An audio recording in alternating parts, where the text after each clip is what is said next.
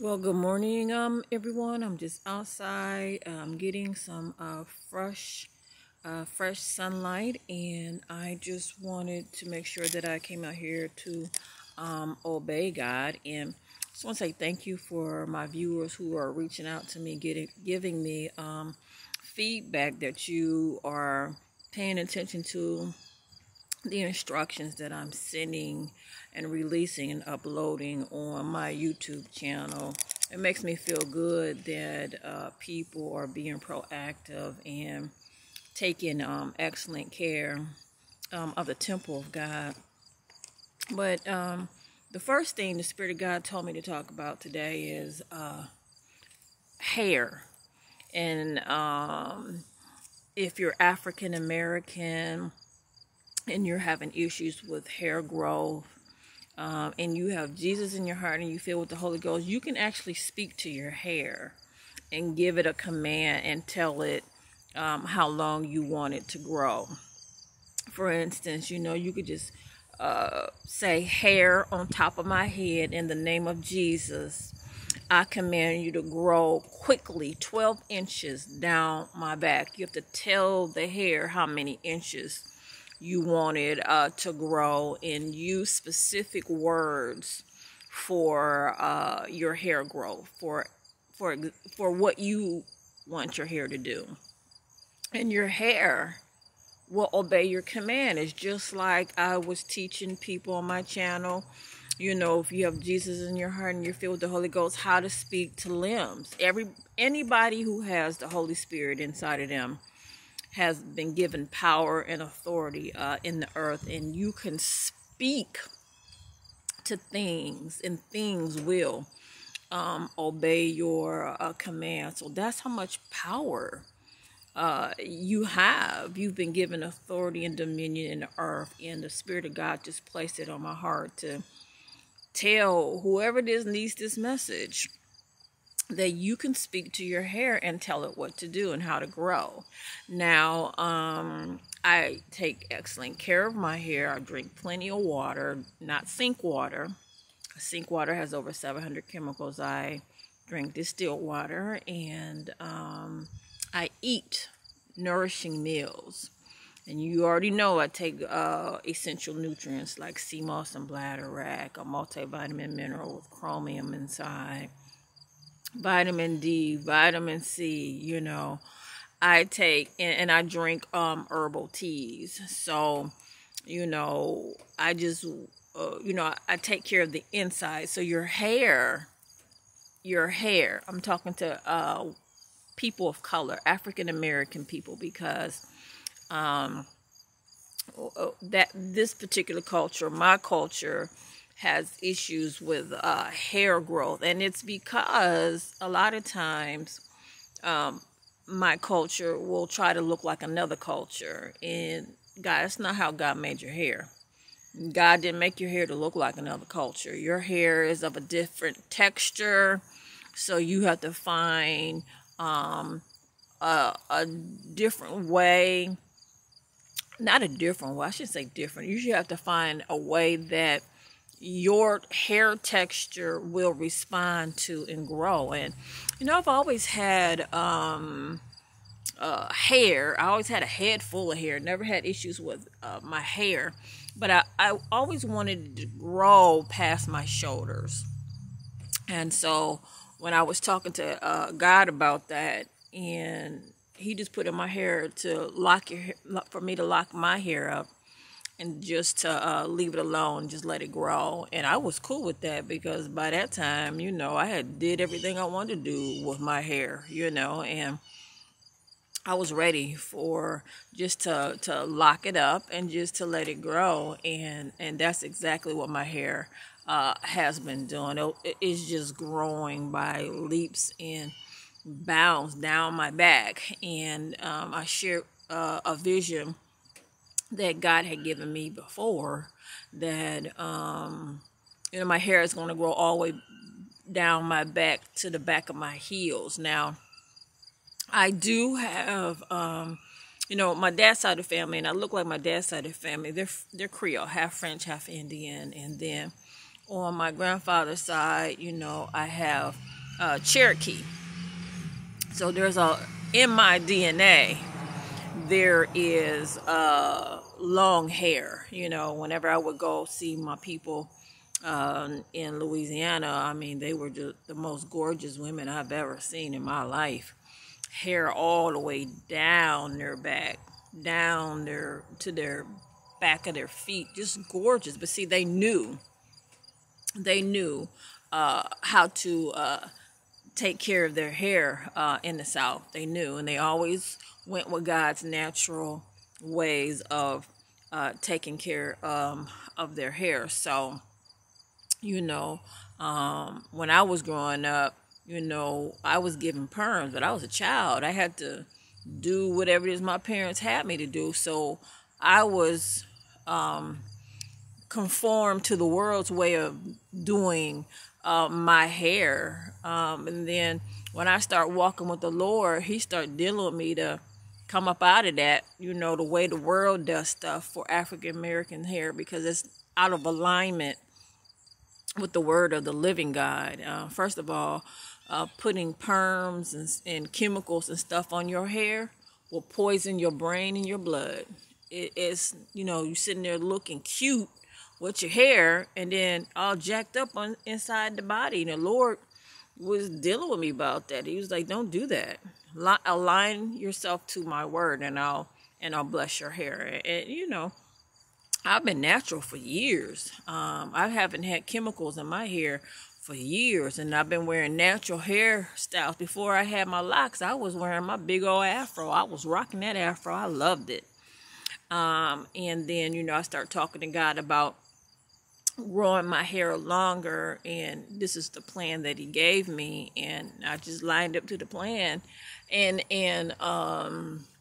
did it. Plus, I love locks. I have a friend who has beautiful locks, and then I look at people in the street with their beautiful locks, and it just looks so like, for the men, it looks so like kings, and then for the women, they look like queens. And I just thought they were beautiful, and I went ahead and made that decision to lock my hair. And now I'm wishing, like, why did I wait so long? Why didn't I do that long ago, long time ago? So I'm so glad that I went ahead, had a little conversation with the Lord, and He encouraged me to lock my hair up. So I don't care what people think. I'm not into looking like another culture. I want to look like how God made me. He made my hair a certain texture, and I want to rock my hair in the texture format that God has given to me. So I wanted to make sure I shared that with you, and that that there's death and life is in the power of the tongue, and they that love it shall eat the fruit thereof. So you can speak to your hair. Plus, I shared the different types of oils and stuff that I put in my hair. My hair loves to be moisturized. So, I use avocado oil, moringa oil, and olive oil, all organic. And I just saturate my scalp and my hair with the oil, and my hair just loves it. So just want to make sure that I shared that with you.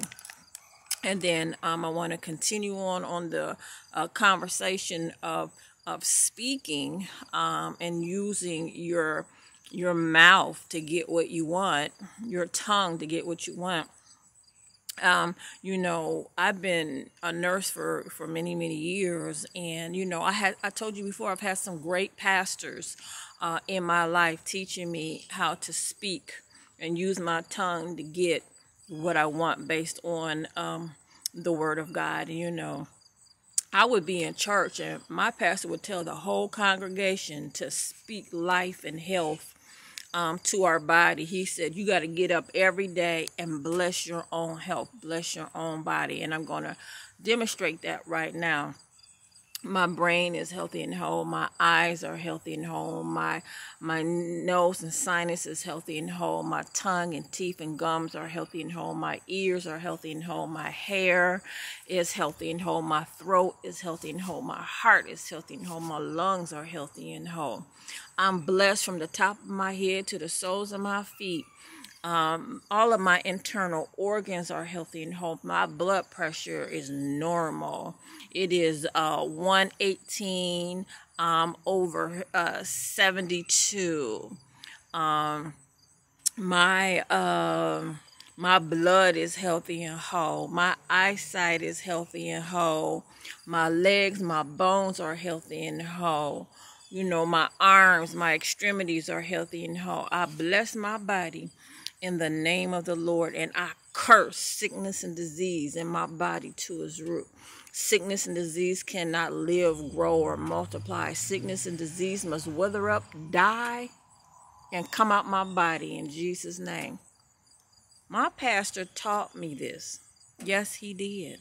He not only did he teach me this, he taught the whole congregation that you bless your health, you bless your body every day. You don't let one day go by without speaking blessings over yourself and over your body. And I know that just from being a nurse and working with people that have come in contact with me, I've taught people how to do this, and cancers have just dissolved and came out of people, whether it was on their skin or inside of their body. I mean, whatever you say, child of God, is going to happen. When you have Jesus in your heart and you are filled with the precious Holy Ghost, you've been given dominion and authority in the earth. And you're supposed to bless your body and curse sickness and disease off of your body every day, because you don't never know what you didn't came in contact with. You don't know what is growing inside of you. So you never let the enemy sneak up on you. You gotta be ahead of the game. And you got to know how to walk in this thing here called walking with the Lord in power and authority and dominion in the earth. So I felt led to make sure that I shared that information with you, because Satan should be doing no sneak attacks up on your body. You should be up on it. And then I've shared a lot of videos about how to eat right, how to take your essential nutrients, and how to cleanse your body. You're supposed to be proactive. You're supposed to be taking care of business. And if your pastor hasn't taught you all of this stuff that I'm teaching today, now you know. God is sending a woman of God to teach you now, so now you know. And remember, when Jesus cursed the fig tree in the Bible, he cursed it to its root. He cursed the fig tree, told it to wither up and to dry up. And when Jesus came back by and they looked at that fig tree, it had withered up and died. It had did exactly what Jesus commanded the fig tree to do. You have that same power. So not only do you have power to speak to your hair and tell it how many inches to grow every day, not only do you have power to speak to money and tell money to come to you in Jesus' name, not only do you have power to speak to the winds and to the waves, you got power to curse sickness and disease in your body and to tell it to come out in the name of the Lord Jesus. And whatever you say, child of God, is going to happen. I personally know people who've had cancer on their skin, and they cursed it. And guess what? It just withered up, died, and came right on off. That's how much power you have. Nothing is impossible for them who believe. And I told y'all before, this watered down gospel that's going on in the church, that's not going to help you. You need to hear the real deal. You need to hear the word of the living God for real. Just like Jesus taught us in the Bible. So, with that being said, I made sure I was obedient to the Lord, because that's what he told me to share. Now, I've shared a lot of this information that I'm sharing today on Facebook, but I'm not on Facebook anymore. So I wanted to make sure I obey God and put this information up on my YouTube page. Now, I want to show everybody this, because I've shared this before as well. This is called a pulse oximeter. Okay, pulse oximeter. I call it a pulse ox for short. Nurses call it a pulse ox for short. And it's what the hospitals use to, you put it on your finger and it'll let you know your oxygen levels inside of your body and your pulse. You should be knowing what's going on inside of your body, especially during a time of a plague. I encourage everyone to invest in this device. You can go right to Amazon and order one, and it's very reasonable, and have it in your house. You should know what's going on inside of your body. You don't wait for no doctor, no nurse to tell you what's going on. All you do is push the button and it'll tell you your readings. You should have a digital thermometer. Everyone should have a thermometer in their house. No excuses for that. Get yourself a thermometer. And then you should also have a blood pressure cuff in your house. You should know what your blood pressure is. You shouldn't be like all of a sudden have a stroke. You should not be walking and all of that. You should know what's going on inside of your body. You should have, like, if you don't have high blood pressure, check your blood pressure like once a month, just to make note of what's going on inside of your body. You want to catch stuff ahead of the game. And then I told you before, if you flush out your body, your blood pressure go back down to normal. You stop eating pork, your blood pressure go back down to normal. If you put essential nutrients in your body, your blood pressure will go back down to normal. My oldest daughter, she had an issue going on with her blood pressure, and I said, get you some garlic pills, because I didn't think she was going to drink like garlic water or raw garlic every day. I didn't think she was going to do it. So I said, get yourself some, age extract garlic pills, and she did. And it just brought her blood pressure right back down to normal. Those are, if you're missing essential nutrients in your body, your blood pressure will go up. And so you want to make sure that you put in the nutrients that your body needs. And if you're on blood pressure medication, you can't just take garlic every day because it'll drop it too low. You need to make sure you talk to your healthcare provider before you take blood pressure medication and garlic pills. But if you want to come off your blood pressure medication, ask your doctor to monitor your blood pressure, and you keep a note at home. Take your blood pressure every day, and if the doctor says you can take your garlic pills, start monitoring your blood pressure. Write it down, and then bring it in to the doctor so he can start weaning you off of your blood pressure medication. Because I know just from talking to a hairdresser, she told me all of her clients who come into her shop to get their hair done that's on blood pressure medication, they have bald spots on top of hair. That's because that blood pressure medication is not natural, and it eats the hair up. It just tears the hair up. So a lot of women and men are experiencing alopecia and baldness from the medication because it's not natural. But garlic is completely natural, and it could lower your blood pressure naturally, put those essential nutrients in your body that you need.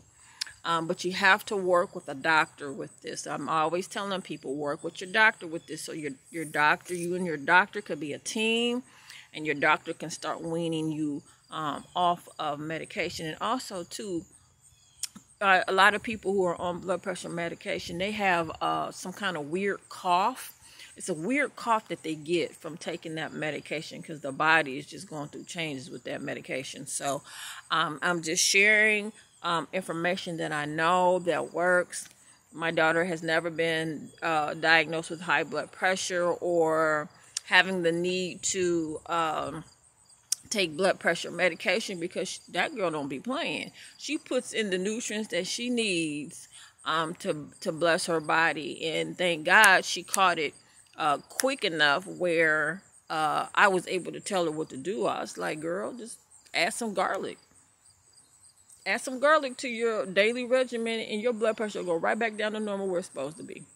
But also cleanse your body out. I had her cleanse her body out really good, because you got to clean your body out so your organs, internal organs, can function properly. And she takes all of her multivitamin and mineral and essential nutrients. So once she put all the good stuff into her body, her blood pressure just went right back down to normal. So this is Lois Banks coming to you from the Lois Banks Ministry. I obey God this morning. Everybody knows that if you come on my channel, I'm going to be talking about health and nutrition, and I'm going to be talking about the Word of God. I'm going to be talking about living right, because that's what I do. This is Lois Banks coming to you from the Lois Banks Ministry. Have a beautiful day.